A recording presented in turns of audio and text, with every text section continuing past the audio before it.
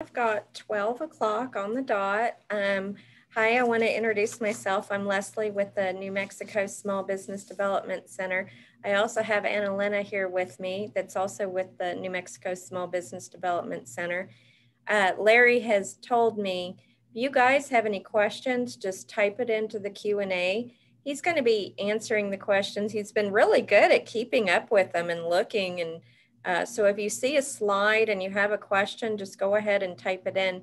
If you have any problems with the Q&A, just raise your hand and we'll get to you and allow you to talk. So Larry Donahue is an attorney with over, and it was before it was 25 years, but he's been there for 27, 28 years. So he's got a lot of information. Today, we're going to talk about operating agreements. What are they? Which, Larry, I want to know, what are they and why are they so important? So I'm going to turn it over to Larry Donahue and enjoy the webinar. Thank you. Thank you, Leslie. I appreciate it. Before I begin, I just wanted to remind everybody, please mute your audio, set your Zoom ratio to fit window. Will give you the best perspective. There's a couple of minor animations in my presentation, so that'll help them align up properly. And I want to encourage everybody to use the Q&A function, ask questions. That helps me know that I'm not putting everybody to sleep on some of this stuff, and also make sure that we're giving you some relevant information and material. What we're going to be talking about is operating agreements and why are they so important. And in order to really answer the question, why are they important, I think you need to understand what they are, how they relate to things. And so we're going to discuss a lot of different aspects of really limited liability companies and partnerships and how all of that fits together. So before I begin, though, I wanted to remind you that the SBDC has a lot of great sessions, webinars coming up, and I'd encourage you to go to the website, and up in the upper right-hand side, they have a workshops menu, and you could see all the excellent stuff that they have coming up over this week and onward. I want to just do a self-promotion here. On March 8th, one of my associate lawyers, he's a very good tax lawyer, is going to be hosting part one of business succession planning and buy-sell agreements. And I believe he's going to be hosting with a financial consultant or representative from New York Life. And so I think that's going to be a really good presentation. So with all of that, what are we going to be discussing? Well, it's operating agreements, but from a couple of different pieces here. First is you need to understand what a limited liability company is. And I think everybody here probably has heard about it and has a general understanding, but I want to talk about some very specific points. And it's going to relate to liability protection and protecting yourself as a business owner. And then I'll dive into some of the various aspects of the operating agreement and how it can protect you in different circumstances and scenarios. And then, of course, Q&A. I generally like to talk a lot, even though I try not to. And so I haven't been giving people a lot of time on the Q&A at the end of these things. I'll try and do a little bit more for this one. But at the same time, please ask your questions as we go through this presentation. So to begin with, what is an LLC? Well, an LLC is an acronym for Limited Liability Company. It's a type of corporate entity. And I always tell people there's 3 or 4 main benefits in doing business under a corporate entity than doing business as a sole proprietorship or partnership. And those 4 are listed on the left column here. Liability protection, survivability, which means if something were to happen to you or the other owners, the business doesn't just dissolve or close immediately like a sole proprietorship or partnership might do. The other thing is there is some tax flexibility and savings with a corporate entity, and then flexibility overall. And what I mean by that is most business owners, you're go-getters, right? You're burning the midnight oil, you're working hard, you're pursuing a passion, and that generally means you may have more than one passion. And so how do you put a nice little, boundary and bow around the passion that is a particular business? So LLCs, or corporate entities in general, allow you to say, this entity is going to be my consulting business. This other entity is going to be my publishing business, or my baking business, or my dog grooming business. You can isolate and segment your different businesses into very discrete units or chunks. And why is that important? Well, maybe John would like to do some consulting with you, but doesn't want to have anything to do with the dog grooming business, or vice versa. It allows you to kind of containerize your different sort of things that you want to do in life or in business. LLCs in particular are inexpensive to set up, maintain, and close down. And I cannot emphasize that enough on the close down. Corporations are a pain in the butt. You got to go and get a tax certificate before the New Mexico Secretary of State will close down a corporation. In the meantime, it's incurring fees and creating problems for you. In order to form an LLC, it's pretty easy. You submit an articles of organization to the state of New Mexico and you pay the filing fee. That's really all you need to do. The Secretary of State does not provide an operating agreement, by the way. And now you can find a zillion of them for free on the internet. But what I'm hoping is that after this presentation here, you will realize you can't just go and get any operating agreement off the internet. If you do, you need to read it and make sure it really applies to your business. The other thing an LLC has to have, or any corporate entity has to have, is a registered agent. And if a registered agent has no power over the company, all they do is accept legal notices and service of process. That's all they do. And every company has to have one. And people get confused by this. But let's say you're a New Mexico company, so you form a New Mexico LLC. You're doing business in the state of New Mexico. So you have what's called a domestic LLC in the state of New Mexico. You have to have a registered agent.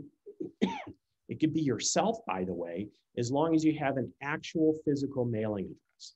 So you can be your own registered agent for the LLC. Now, let's say you start doing business across the border to Texas.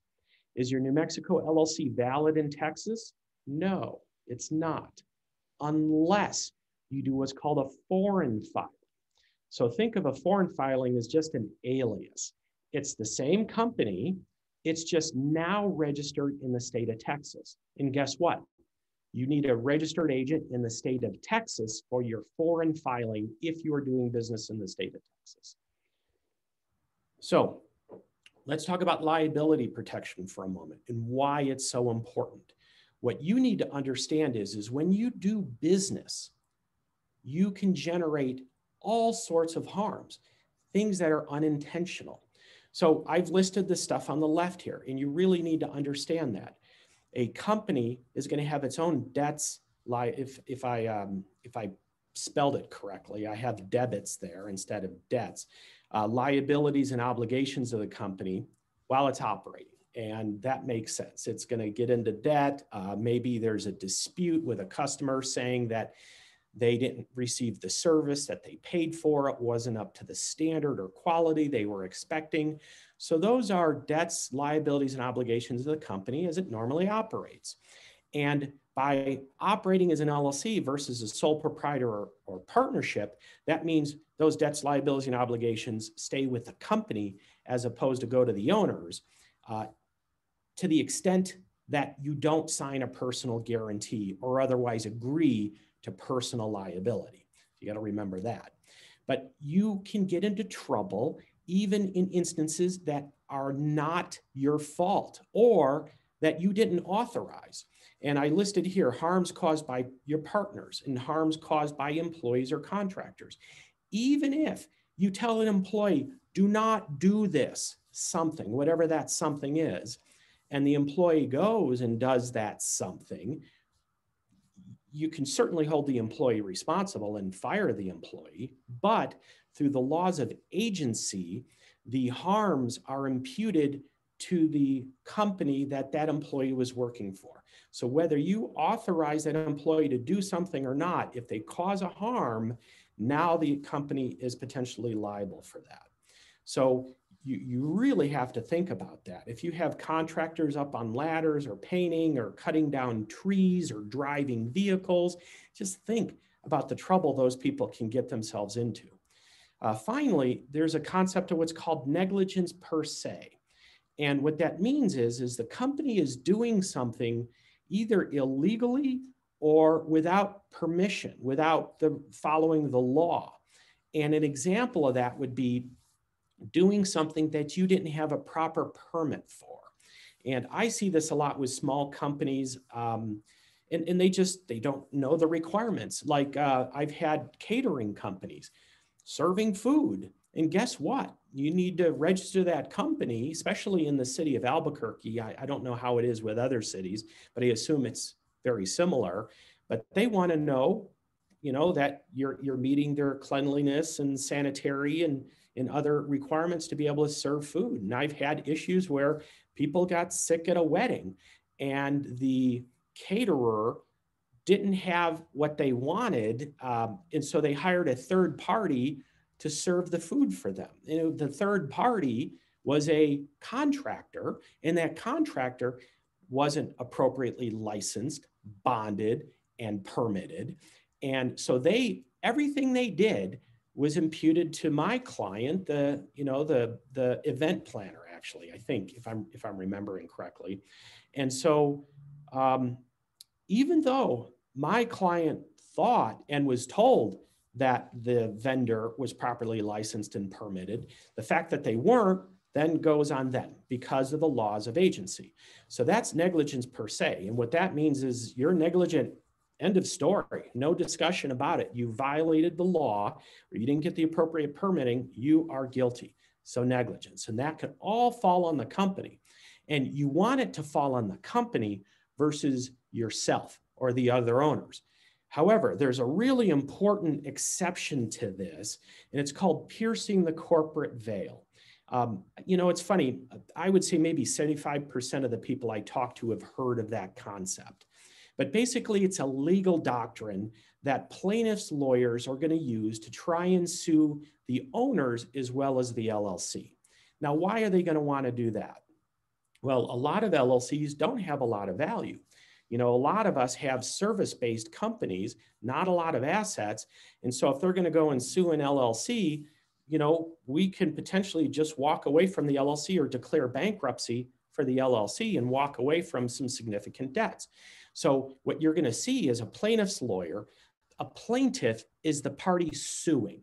So they're the ones going after you or your business, and you would be the defendant. So the plaintiff's attorney is going to name the company as well as the owners.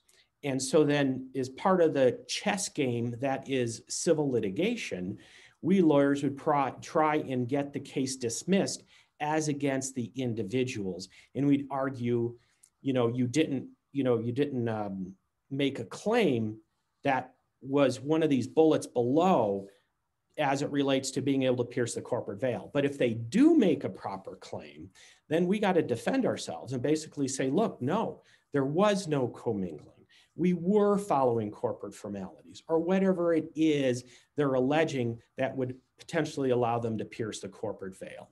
And so these are really important. And so you need to understand, just because you're doing business as an LLC doesn't automatically mean you have liability protection. You have to practice what you preach.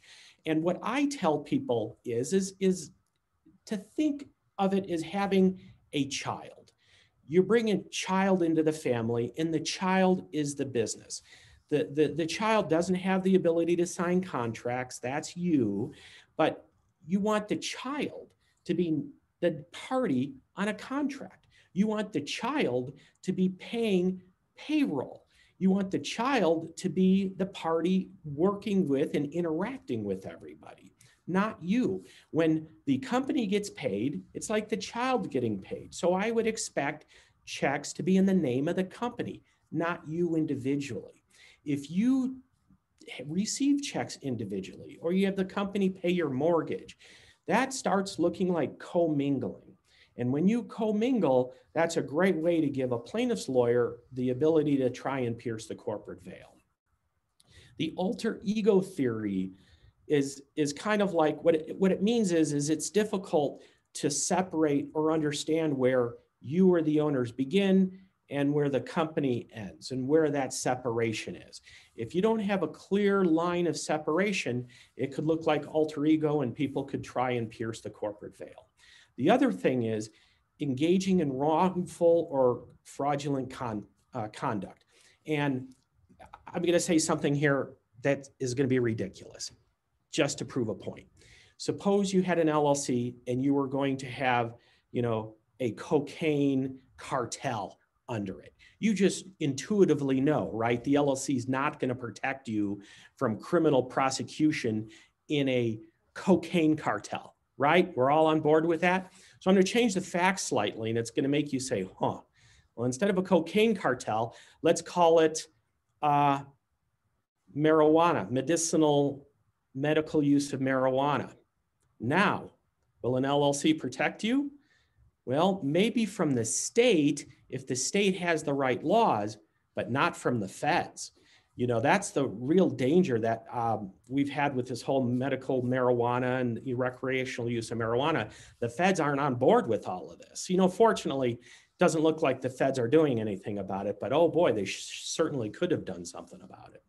So at any rate, an LLC is not going to protect you from those sorts of activities. And you understand where, sort of an LLC fits. It has to be its own thing, and you have to do billing and pay expenses through it, not you. So it adds a little bit of more work on the financial and accounting side, but the dividends, it really helps, especially with the liability side. So what does this have to do with operating agreements? Well, an LLC is defined by the articles submitted to the state of New Mexico and the operating agreement. It's basically a contract. It's a contract between the owners. And I will admit, if you're the only owner, it seems kind of ridiculous, right? Like, well, why do you have a contract with yourself? The answer is, if you don't have an operating agreement, how do you manage the LLC? How do you? You don't know. Well, the answer is you're supposed to look to statute. So I don't know how many here are familiar with the New Mexico Limited Liability Company Act and can run their company accordingly. But I'll tell you, I've read the whole thing, from start to finish, probably over 100 times, and I cannot remember everything in it. And it's not always intuitive because it's not the way you want to run your business. So an operating agreement allows you to override, in certain instances, what New Mexico law is as it relates to how you'd manage an LLC. So you want an operating agreement even for a sole member LLC. But with a partnership or more than one owner, excuse me, it's really important.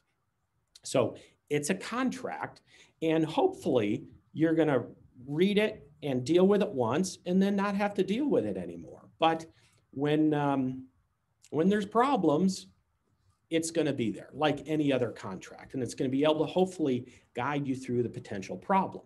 So I listed a bunch of these here where you see where the operating agreement can help. Definitely with partnership disputes, your operating agreement is going to be really important in a partnership dispute, as well as a lawsuit, whether it's against the LLC or whether the plaintiff is trying to go after the members as well. The other reason you're going to need an operating agreement is for tax audits. And then, of course, anything to do with finances or financial issues. Banks, the SBA, for instance, the PPP loan. There were a lot of people scrambling to get an operating agreement because they were trying to be eligible for the PPP loan. Now, what I want you to understand is that if you don't have the operating agreement, you have to look at state law. And hopefully you don't want to do that and you'll get an operating agreement. The operating agreement will identify what the quote unquote corporate formalities are. And that's important for piercing the corporate veil. So what is a corporate formality? Well, do you need to call a vote if you want to borrow a certain amount of money? The answer is yes, you do. And what are those thresholds? I bet you nobody knows, or it's very rare that people will know what the state law says. So you can have a threshold in your operating agreement. Do you need to call a vote to get a bank account, to, get certain types of financing or selling assets, or, incurring certain liabilities? All of that would be corporate formalities, and you want to follow those, whatever those are, in the operating agreement. And usually it's just calling a vote and then documenting that vote and throwing it into a 3-ring binder and hopefully never needing to go back to it. But if you do, you have it there and it'll help protect you. So the other issue is the IRS. I think everybody's probably heard of the word distribution, and a company can give you a distribution. But I bet most people don't realize the word distribution only applies in very limited tax circumstances. And I'm going to go into much more detail here in a few minutes on the tax side. But the operating agreement has to follow what you're telling the IRS. And if it doesn't, and if you get audited, you're going to get yourself in a world of trouble. And when I say a world of trouble, I'm not saying you're not going to get arrested, that, it's not a crime, but it would be a violation of the IRS rules. And the IRS is just going to say, well, they will usually assume the worst, which means you're going to end up paying a lot of money in back taxes and penalties and interest because you weren't properly computing your taxes. The other issue with operating agreements that's important is it deals with catastrophic events, edge cases, death, incapacity, divorce, bankruptcy, and more. And we'll go into a little bit of detail on some of this in a minute. But let's talk about partnership disputes. And I don't know if anybody here participated in my top 10 business mistakes that business leaders make, but partnership disputes was one of them. And it's very common. And I got to tell you, I've been practicing law 27 years. My law firm is about a $3 million business right now. And a third of our revenue comes from this, partnership disputes. It's almost like a bad divorce. And you just be surprised at the crazy stuff people find themselves in with their partners. They'll enter into a partnership with very different requirements than they'll enter into a marriage. And you really need to enter into a partnership like a marriage and really think about the other individual. And then you have to have a good operating agreement, which serves as a partnership agreement. And it will deal with these issues that I've listed here. What happens if they die or become incapacitated, if they're just a bad person stealing from the company or abusing or neglecting people. I've had issues, all of these issues I've had as a lawyer, by the way, and they have never been easy to resolve. And when you hear a lawyer say not easy, think expensive. Okay. So that's what put bread on my table, is these difficult problems to solve. But we've had other issues where it's not, people are just downright mean, but they just don't pull their own weight, or they don't contribute the way they said, or maybe they want to leave the company.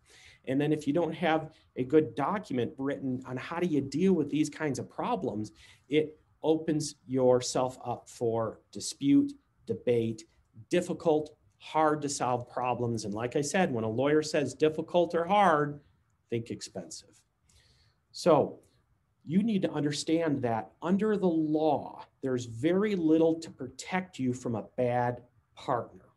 The only thing that's going to protect you from a bad partner is an operating agreement. There's very little you can do in the face of bad behavior, even theft. I can't tell you how many times, one of the partners calls the police.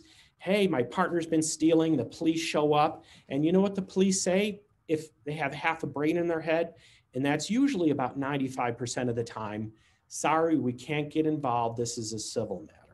The other 5% of the time, they don't have a brain in their head. And so they just make some sort of random decision. Somebody's going to go downtown and they randomly decide to arrest somebody. And of course, nothing goes anywhere because this is a civil matter. It's not a criminal matter. Even with embezzlement, that is a criminal matter, but it's very difficult to prove and prosecute. And guess what? You as a partner, me as a lawyer, we don't prosecute crimes. I'm not a criminal prosecutor. Do you know who is? The state of New Mexico. So that means the attorney general or a district attorney. And what does that mean? You got to get them to hope to prosecute your case, which isn't easy to do, especially if you don't have a lot of really good information. So an operating agreement is really going to create the right contract for you to deal with situations like that. But I want to tell you, don't just walk away if you have a partnership problem.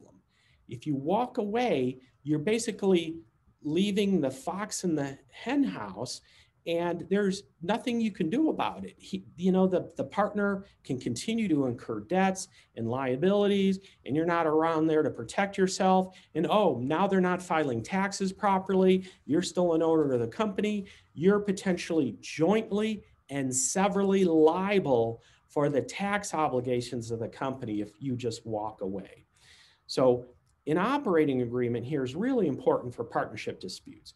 It can enforce a dispute resolution process. It can define unacceptable behaviors. Do you need to work full-time for the company or not? Can you compete with the company or not? Do you need to contribute capital if the company needs money or not? Can you be removed under certain circumstances, or can you partner? Can you voluntarily leave? If you voluntarily leave or you're removed, what does that look like? Do you get paid for your percentage ownership of the company? And if so, how much? All of that stuff would be in a good operating agreement. So there's other partnership issues though, even if you're getting along with your partner just fine. I call them life speed bumps. I brought up death or incapacity, but just think about that for a moment. What happens, heaven forbid, if your partner dies? Do you just take ownership of your partner's membership interest or ownership interest? Or does their ownership interest go into their estate and then you are now a partner with their beneficiaries? And how does that look? And if you do take the company, or can you take the company in a death or incapacitation, what is the company worth? And how do you pay? And do you have the ability to just cough up all the money at once? Or maybe do you need some payment terms spread out over time? And I'll tell you, for instance, my law firm, I told you we're doing about $3 million in business. Let's assume that the value of our law firm was 1 times revenue. So that means the firm would be worth $3 million. I own 50% of that. So does my partner. If he died, I don't have $1.5 million sitting around to pay his estate. So we've put in our operating agreement that I have the option, not the duty, the option to purchase his ownership interest if he dies from his family. So his family will not be my partner. I can buy it, and then I can pay over time, up to 92 months. And the reason it seems like a long time is the firm just may not have the cash flow to be able to pay something, and I don't want to breach a note or a promissory note that I owe to his family if something were to happen to him, and vice versa. The other issue is I'm a lawyer, so we care a lot about our licenses.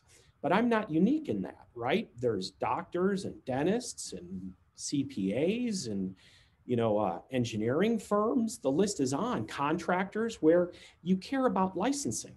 So what happens if a partner loses a license?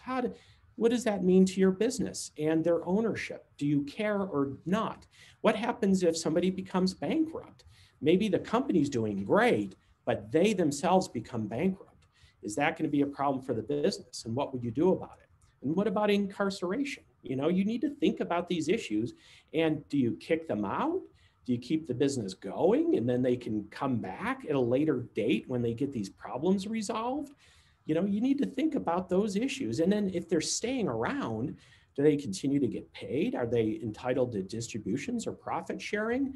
You need to think about all of that. There's other issues. What happens if a partner gets divorced?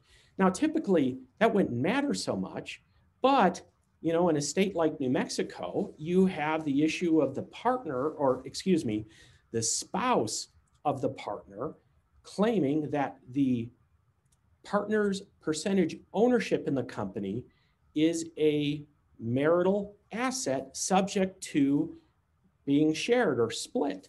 And I got to tell you, I consider myself like almost like a rock star, minus the fame, good looks, and wealth, because I've had the lovely experience of having several divorces and dealing with divorce court here in New Mexico.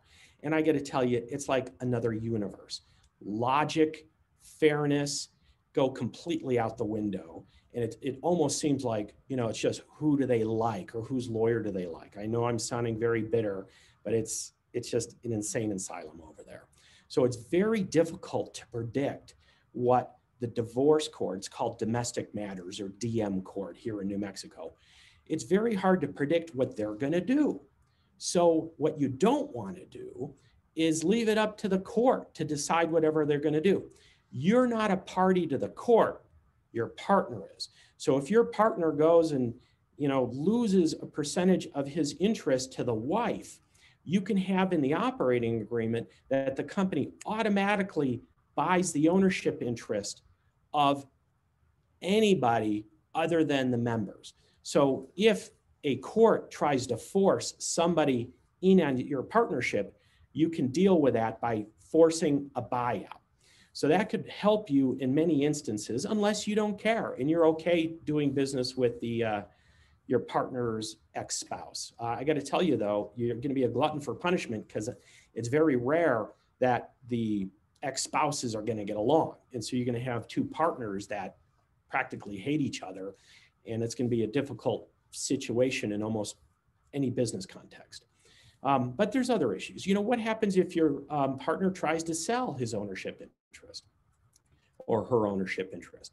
You need to be able to, you know, maybe you're okay with that, maybe not. You can either do things like prevent the sale entirely. You're stuck, you can't sell at all, or you can give yourself what's called a right of first refusal.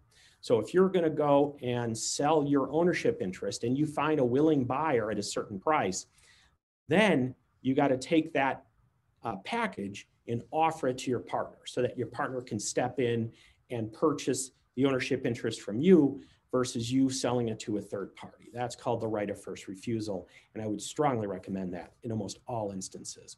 And guess what? I don't believe that's in the statute. So some of these things I'm mentioning here aren't in the New Mexico statute at all. So if you did not have an operating agreement, you wouldn't have those benefits. Finally, you know, what happens if a partner just wants to leave? You know, what does leaving even mean? You know, if they stop coming in, I would argue you left. Yeah, no, you didn't go to another state or another city, you know, in another country, but you left. You're not showing up. So you voluntarily left your position in the company. And oh, look at this. The operating agreement says this is what your payout is. So that's very important depending on the type of partner you have. So let's talk about tax issues for a moment. Even if you have a sole member LLC and you have no partners, or you have a partner who's a family member or best friend that you trust forever and you don't believe you're going to have any family or disputes, you care about the tax issues. And so I'm going to give you a little tax overview here, and apologies to the CPAs, accountants, and tax lawyers if I have any here, because I am not one of those. So I know just enough to get myself in trouble, and then I bring in my associate, Ian Alden, who is a tax lawyer, to get me out of trouble or push our clients in the right direction.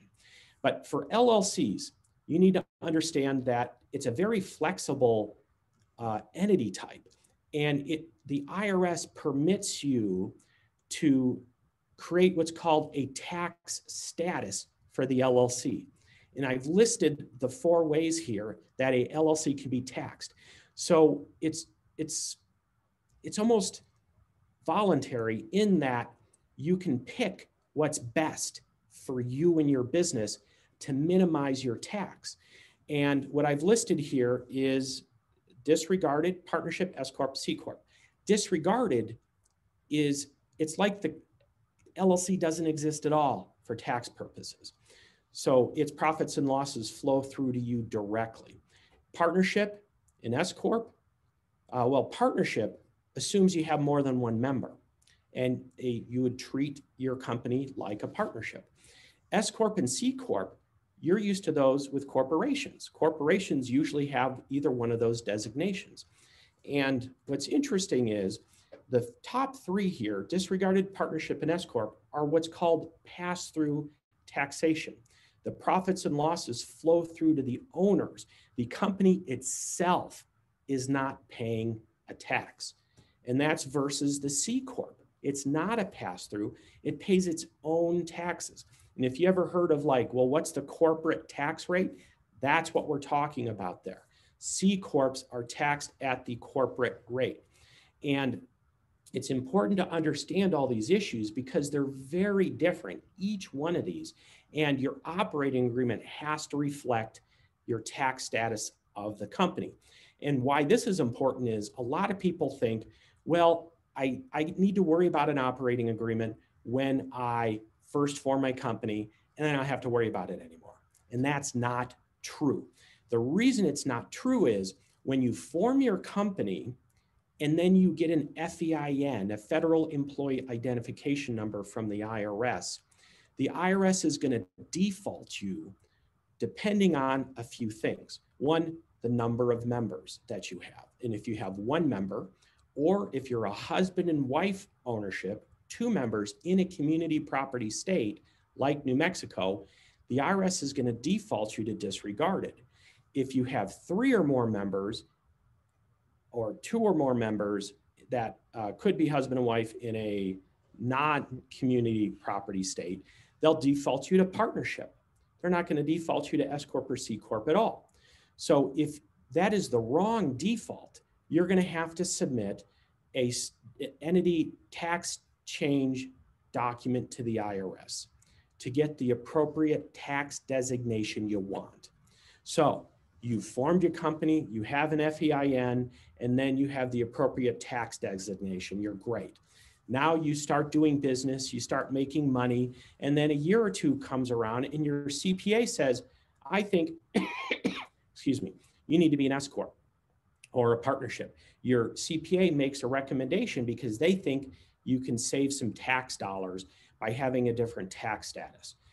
That's great, by the way. That's exactly what you want to hear from your CPA or accountant. But you can't just go and change the entity type. You got to go look at your operating agreement and see what its default tax status is. And you may need to change the operating agreement to support the new tax status. And I'll explain why in a minute. But let's do a quick overview of what these mean. Disregarded, the company's profits and losses flow through to your Schedule C. It's almost like you have a paper route. The company is not paying taxes at all. It's not even submitting a tax filing. It's not doing anything. All that money just flows right through to your personal bank account, and that's okay. Although I would recommend, remember, we want the alter ego. We don't want to have people or a plaintiff's lawyer to argue, wait a minute, he's commingling funds.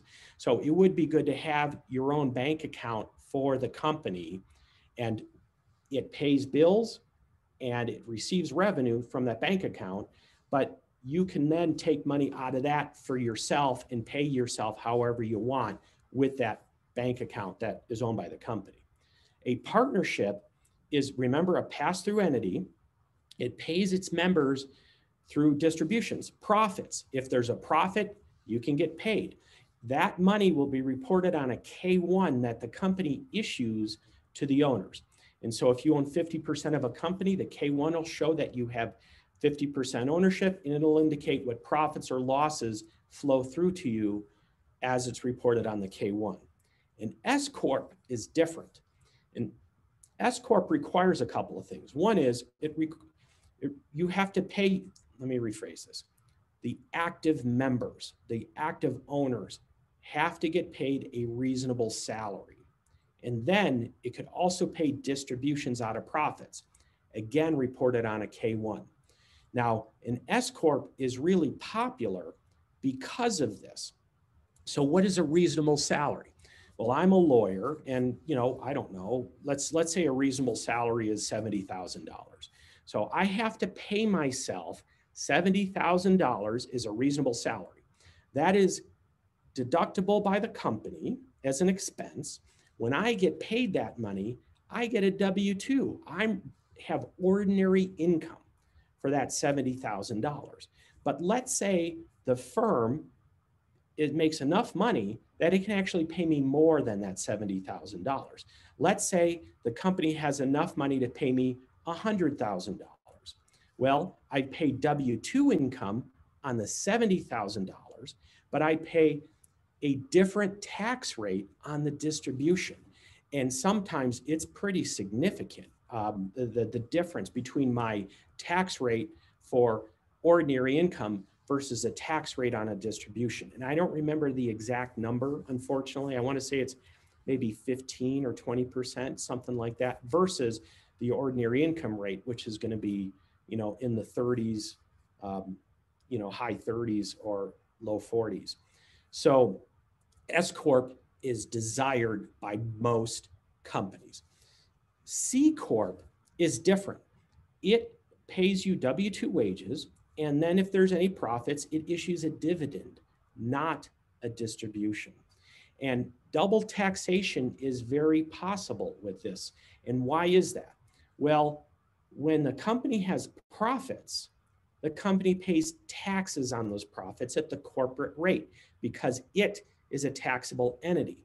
So if it made, I'm making up numbers, $100,000 in taxable profits, then it issues you a dividend. So it pays taxes on the profits, issues you a dividend, where then you pay taxes on that dividend. So that's why you get double taxed with a C corporation. And that's why it's not a favored tax structure, except in very limited circumstances. But S Corp is favored, but you need to know something. S Corps have restrictions on ownership. And what does that mean? Well, and I'm going to give you a list here of what those restrictions are. But basically, you only can have an S Corp tax treatment if you fulfill the IRS's requirements. And if you don't fulfill the IRS's requirements, then what does the IRS say? Well, you did it wrong. We're going to assume you're a partnership? No. They say you did it wrong. We're going to assume you're a C Corp. And if you were paying yourself and paying taxes and submitting all the forms as though you're an S Corp, and the IRS comes along and says, sorry, Charlie, you did not qualify for S Corp tax treatment. You lose your status as of 3 years ago. So now you got 3 years of penalties and interest and different tax rates. It could kill your business. You never, ever, ever want that to happen. So what are the restrictions for an S Corp? Well, there's the 4 here that are really important. One is only individuals can own an S Corp or an LLC if it's disregarded. Also, only US citizens and residents. You can only have one class of stock, and you can't have more than 100 shareholders. So if any of those restrictions turn out to be false, you're not an S Corp anymore. You lose your election. So why do we care? Well, let's say your partner says, hey, I don't want to own the company directly. I want my LLC to own the company. Well, your answer needs to say, is it a disregarded LLC? What's that? Is probably going to be the answer. And you're going to be like, no. Your answer needs to be no. But if they do know what a disregarded entity is and they say it is and it won't change, well, what happens if it does? What happens if they get married and they give ownership to their spouse who's not living in a community property state? You know, what happens if they give some ownership to their kids or something? So you aren't in control in all circumstances on these restrictions is my point. And so that's where the operating agreement comes into play. So when you have your S Corp tax treatment, number 1, that's defining the operating agreement. Then you want to put limitations on the owners themselves so they don't screw up the tax status. And so that's a real key thing that a lot of people miss, unfortunately. And you need to think about what would automatically trigger or kick in if a member were to violate or inadvertently violate the rules. And so that's a real important piece of the operating agreement, not just from what your tax designation is, but if your tax designation is S Corp, you want additional language in there to protect the company in case there were any issues relating to the restrictions. You know, what about a US citizen, you know, partner, and then they want to go and move to Europe? That could be a big problem for the S Corp tax designation. You need to think through those issues before you would approve a partner leaving or doing something like that. So there's other issues that are going to go into an operating agreement that are really important and a lot of people don't fully realize. One is the concentrations or distribution of power.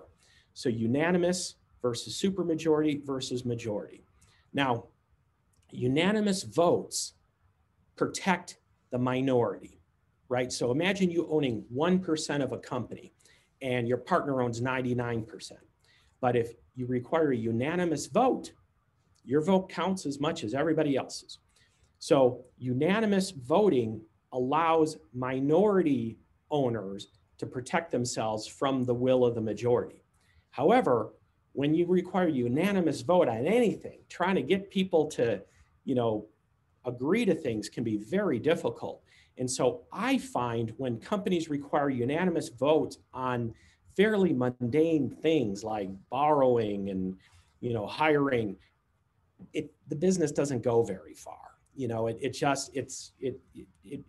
becomes like, you know, the minority or the mediocrity is kind of the word I'm looking for here. It's just a mediocrity kind of business. And so unanimous is not really recommended unless you do have this issue of, you know, majority owners that you're concerned about. You know, majority vote is interesting because then, you know, a majority of the owners can help make decisions and the company is not going to be deadlocked so much. But if you have a majority owner, it's the majority owner's company in most instances.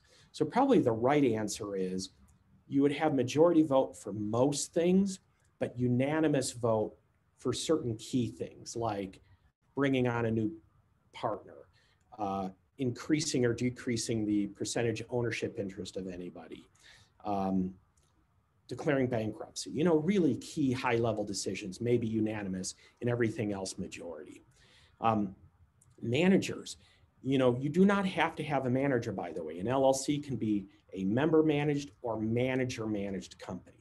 The reason you would consider a manager managed company is if the members either aren't going to be directly involved in the day-to-day affairs of the company, so the members might want to designate a manager to focus on the day-to-day activities, or there's just, you know, a primary person who wants to be able to make decisions and, you know, open up bank accounts without calling votes all the time. So then you might have a manager as well.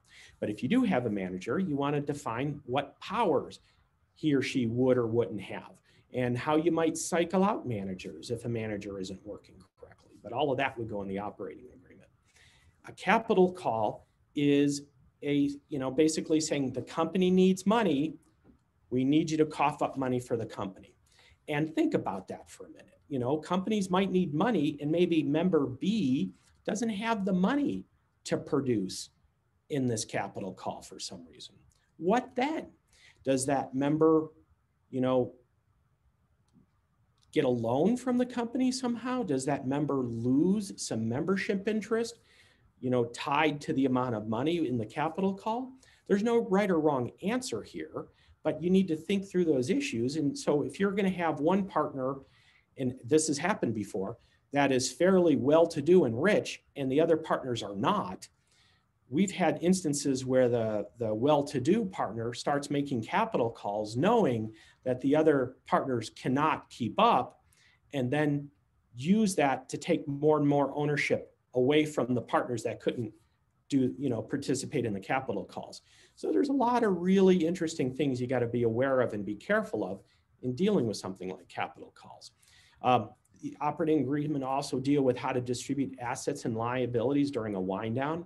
The reason that's important is, let's say you are an IP contributor. You have software or hardware or a trailer or something you've contributed to the company. Do you get that back if the company closes down? That would go in the operating agreement. And if you don't get it back, I assume you're going to get reimbursed for it, maybe. You'd want that specified. Valuation is a really important thing here. And I want to explain the concept of book value versus fair market value. So fair market value is, what is the market willing to pay for a business of your type, given its cash flows and liabilities and so on. Book value is different. It's pretty much assets minus liabilities. So in general, not always, but in general, a company is going to have a higher fair market value and a lower book value. Now, why do we care about that? Well, if we were going to sell the company and pay each other off, we're going to get fair market value. If maybe I'm going to voluntarily leave, I'll get fair market value. But let's say I'm stealing from the company, or I lose my license, or I do something that I shouldn't. Maybe I should get book value instead of fair market value. What you don't want is me getting nothing, because then you are getting something for nothing, and that can create some tax issues, as well as I might be able to argue or try to invalidate the operating agreement, at least as it relates to that particular piece. So you want to pay me something, and what you want to do is pay me the least possible, especially when I'm a bad actor or I've done something wrong. Or I got divorced and my ex-wife forces her way onto the company. Pay her book value versus fair market value to get her out of the company. So it's important to define those things, and you could help save yourself some money, or do the right thing depending on the circumstance. And I'm going to go through the others real quick, but we're going to move into Q&A. Operating agreement can also provide for different classes or levels of ownership. The biggest two levels you hear about a lot are voting versus economic non-voting interest, but not for an S Corp. S Corp, one of the IRS requirements are you cannot have different classes of ownership. So if you were being taxed as an S Corp and your operating agreement had two classes of ownership, huge problem. You just right away, huge problem, and you need to get that fixed. But other things, membership duties and restrictions. And there's a lot of issues here. Employment. Do you got to devote your full-time energies to the company or not? Do you have to avoid or disclose conflicts of interest? Do you waive the duty of loyalty to the company? Do you get right of first refusal on transfers or sales opportunities? Do you get to participate in future funding? If you have a company where you're getting VC or angel or other types of funding, do you want to be able to participate in that to maintain or improve or increase the percentage ownership interest you have? There's financial requirements. A lot of companies, they don't, distributing profits and losses are optional, right? If a company makes a bunch of money, it doesn't have to pay the owners, does it? It could go and reinvest in the company. Do you want to force the company to distribute profits? If you have a majority owner, and I've seen this happen, a majority owner will go and starve out the minority owners by not issuing distributions for a few years. Is that what you want, or do you want to protect yourself from that? Then finally, voluntary withdrawal versus involuntary disassociation. Voluntary withdrawal basically says, hey, look, guys, I'm done. I want to leave. Buy me out. Do I have the right to do that or not? And if I do have the right, do I get fair market value, book value, or something else? Do I get a lump sum payment or payment over time? So it's important to figure that stuff out versus an involuntary disassociation. It means involuntary. An example would be a death or incapacity, right? That was not voluntary. What do we do over that? But there's other types of involuntary disassociation. If I declare bankruptcy, if I commit a crime, if I lose my license as a lawyer, for instance, can the firm disassociate itself from me? And the answer is you bet. Under New Mexico law for lawyers, you can't have a non-lawyer owning a law firm. So the firm has to disassociate itself from me if I lose my bar license, for example. So those are all things you might want to see in an operating agreement. And this is why operating agreements are so important. So the other quick thing I'm going to just talk about is when to adopt a new operating agreement. And I have it listed here. If the LLC brings on a new member, if you change its status from member to manager, managed, or vice versa, if you change something fundamental with the way the company operates, or you change your tax status, you would have your first operating agreement is called operating agreement, but your second and third and so on operating agreement would be called first or second or third amended and restated operating agreement. I want to warn you, even though I'm saying it's important to adopt a new operating agreement when things change, it's also hard to do that because it usually requires a unanimous vote of the members. You'd want that, right? You wouldn't want the majority member just deciding to change the operating agreement on their whim. So you'd really want everybody to vote on that. And when you get everybody to vote, you know, it's sort of mediocrity rules the day. So it's sometimes very hard to change the operating agreement. But when you have big fundamental changes like this, as long as you're not changing other key clauses, it'll hopefully be easier. Finally, just mention about COVID. Big question here is your business essential or non-essential? And remember, COVID has taught us that pandemics can last a long time. You know, if we're going to have an issue with a non-essential business, maybe we can get by in 2 weeks or a month. But what happens in a year's time frame? We may need to be flexible, you know, allow people to work at other jobs to feed their families. But when the company comes back, then what? You need to figure that out and have that documented. The other thing I want to suggest for everybody is think about key man or key life or key life or key person insurance. And what that does is it's sort of like life insurance, term life insurance for all the owners. And it will give the company a cash injection if something happens to somebody, like they get sick, heaven forbid, and either die or become incapacitated because of COVID. And then finally, I'm seeing this a lot. You know, what happens if a partner won't or cannot help the company obtain PPP funds or deliver the right documentation or sign the right documents so you can get PPP funds or other SBA funding? So you want to think about what rights you or the company should have if a partner is not willing to step up and help in those instances. So we're finally to Q&A. I gave us a whopping 3 minutes. I promised I was going to give us more for Q&A, but we didn't get any Q&A during the talk. But I'd open it up for questions if anybody has any. Yes, and it is open for questions.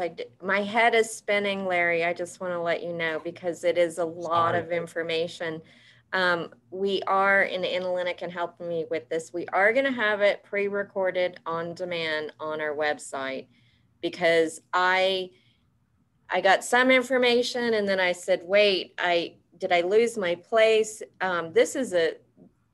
Operating agreements are so important and there's a lot of information you have to put into them. So I do suggest that we have the pre-recorded on demand, that everyone checks that out. And we do have one question. Does an operating agreement need to be filed with any agency?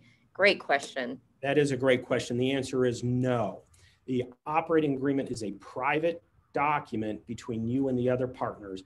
The only time you have to cough it up is in those instances I talked about in one of the slides where you get audited by the IRS, sued, and it becomes discoverable, or a bank or lending institution wants a copy of it for whatever reason. Here's another quick question. It seems very important and very complicated, which is what I was trying to get across. It is important and complicated. In a typical situation, how much time is needed to get one done? Ooh, you know, that's a very good question. I will say, there's a lot of providers on the internet that'll set up companies for you, you know, Rocket Lawyer, LegalZoom, InkFile, a lot of, you know, they're good companies with good names. But if they're going to give you a template and say, here you go, you really need to have a lawyer look at it, you know, and work with you to figure this out. We wrote an expert system. It's not as good as a lawyer, but it's a heck of a lot better than the templates. There's a lot of maturity and movement around this to try and reduce the cost associated with getting a good operating agreement out there. But depending on which service you use, it could be a few minutes to days or weeks negotiating with the other partners. Should it be notarized? An operating agreement does not need to be notarized. No need to notarize it at all. Is selling online and shipping out of state considered as doing business out of state? So that is, Polly, an outstanding question that probably should be the subject of another webinar all by itself. The quick answer is if you're just simply shipping out of state, probably not. But if you're purposely availing yourself of another state, then yes. What does purposeful availment mean? Good question. Every state has its own definition around that. So it's just lovely from a business perspective. But the quick answer is if you are getting 10% or more of your revenue from a particular state, then you're probably availing yourself of that state. If you have a W-2 employee in a state, you are definitely availing yourself of that state. If you are devoting a significant amount of advertising or directly marketing into a state, then yes, you are purposely availing yourself of a state, and you're going to have to register your company in that state. I believe Annalena has chatted over to all attendees the link to watch the on-demand of this webinar today, because again, I can't stress enough, it is complicated and important. And I thank you. If you have any last questions, if we can get them in real quick. We don't want to take up too much of your time, but if you do have a question and like Larry to answer it, let us know. And then we will be seeing Ian Alden on Monday next week for business succession plans, which sounds to me like it would kind of tie in with what you're talking about today, Larry, right? Oh, absolutely. Absolutely. And Leslie, I just wanted to take a quick moment to explain what I chatted through to everyone. The NMSBDC webinars at sfcc.edu is where you guys can direct any questions that you have. The next link is a link to our upcoming workshops and events that we have, where the on-demand recording of today's webinar will be as soon as I've put it up. I will also email that to you along with slides of the presentation. And then the very last link includes the sign up page where you can sign up for counseling with an NMSBDC counselor should you want more detailed information or have any questions in regards to your business. Thank you again for, oh, it looks like we have one question. Yeah, go ahead, Leslie. One last question, and this is a great question to end on. When should an operating agreement be written, before registering the LLC or after? Larry, you want to wrap it up with that answer? Oh my Lord, that seems like such an easy question, but it's a really complicated answer. I'm going to say form the LLC first and get the operating agreement done is step number 2. Awesome. Thank you so much for today. And thanks everybody. Let us know if you need any more information. You guys have a great day. Yes, thank you everyone. All. Take care.